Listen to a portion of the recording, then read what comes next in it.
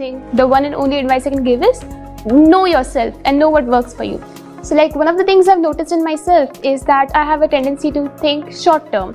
So for example, if I have a test this week or the next week, I know I'll be studying for that. But if there's a test like 2 months away, I probably won't be focusing much on that.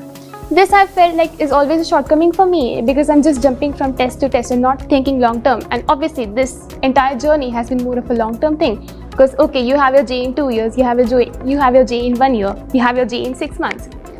So yeah, but I think it wasn't really a bad thing because see, if we have tests, we know how to stay motivated for that. So I know I have to reach there. So that helps me because if I know that J is after like 2 years or 1 year or 6 months, I won't be very motivated to study for that. I'll be more motivated about the test that's right on top of me. I think everyone wants to go to IIT Bombay, everyone wants to take CS, so overall that.